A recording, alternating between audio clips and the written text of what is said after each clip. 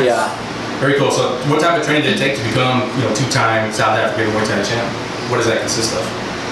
Well, geez, I think first of all you just sort of have to really train every day and train hard. You need to be fit and you need to really go for it and decide that you want it. So when I saw that I had the opportunity to fight for my country, I really jumped at it.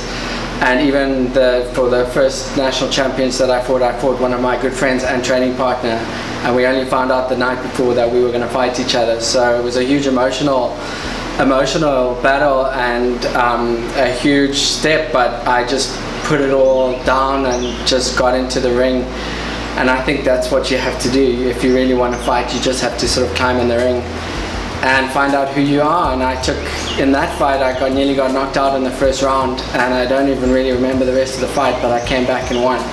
So it sort of taught me, that was my fourth fight, that really taught me who I am, and it gave me confidence going to World Champs, that no matter who I fight, they're gonna have a tough time because I can take a hit. Very cool. So, man, fighting training partner and friend, tell me a little bit about that. You know, did you give it your all? Was there times you pulled back a little bit? How did that Yeah, I mean, we chatted about it. We actually had 2 fights, and then he beat me afterwards. So then we went to our coach and we said we don't want to fight each other anymore. You know, it was just too much. Yeah, but we were quite sort of renowned in the gym. We were both tough, you know, similar weight category, and we trained every day together. We trained really hard. He taught me a lot. He's from a boxing background as well, so he taught me a lot about punching and how to take hits.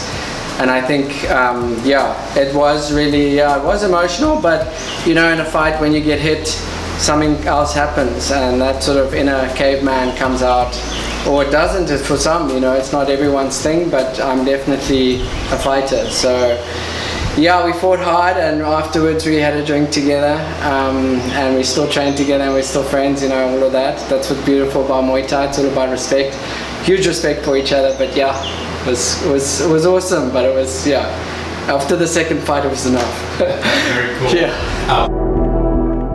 In Muay Thai, it's important to find strong training partners.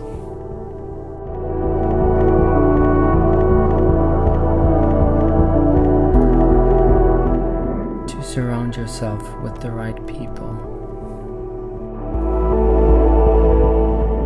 A team that will shout for you.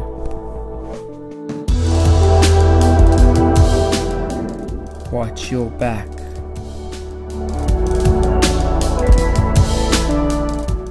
And push you to new heights.